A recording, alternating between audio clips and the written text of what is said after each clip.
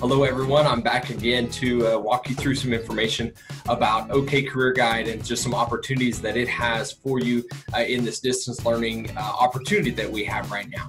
So we're going to jump right in, and I'm going to show you some different things about OK Career Guide today. I'm going to share my screen with you again. I've already logged into the system, okcareerguide.com. And so you can see my home screen here where I've taken this assessment. Again, there's a lot of information over here on this right hand side showing you different steps and different things that you could be doing while you're kind of working through some of the information that's on this website. Now, what I'm going to do today is we're going to go over here on the left hand side, and I'm going to look at this Plan for Work tab. And so as I click on that Plan for Work tab, it has several different things on it that you can look at. Now, the reason we're going to do this today is because I know that several of you high school students are going to be looking for opportunities for jobs this summer, or maybe even coming up in the next few weeks.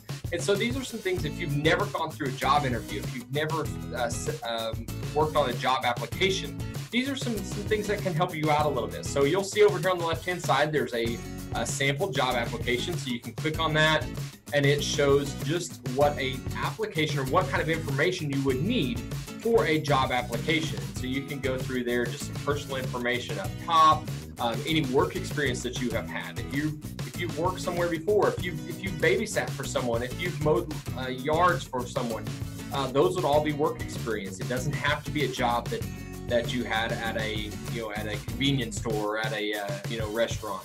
So work experience, you're going to put down information there. Your education, so whatever high school that you are at, the contact person there would probably be the principal, would be your best one.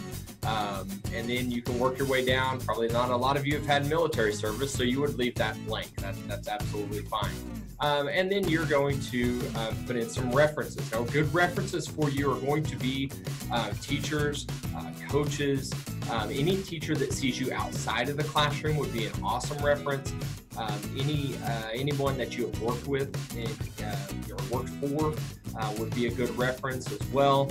And maybe even like a youth pastor or someone that works with you through Boy Scouts or Girl Scouts. So something like that would be great references for high school students. So it's just something to look at. It's information that you'll need whenever you go and submit a job application.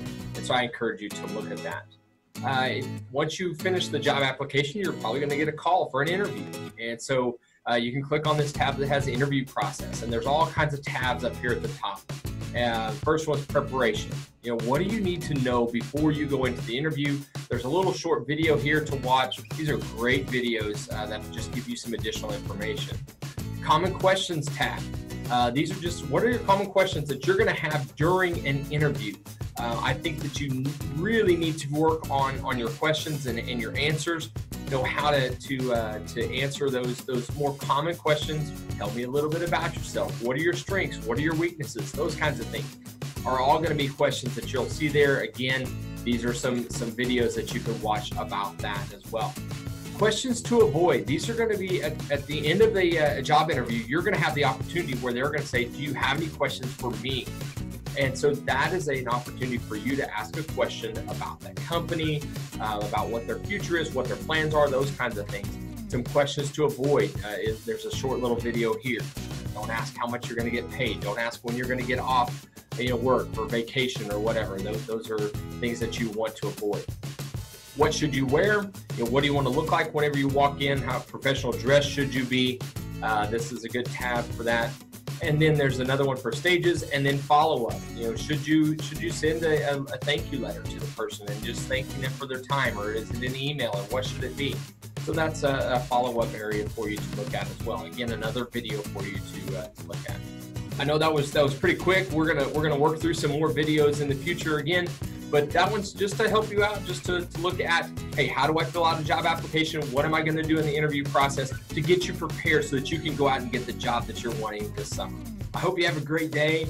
Again, if you have any questions, check out meridiantech.edu. There's some more information on there that can help you as we continue through this distance learning process.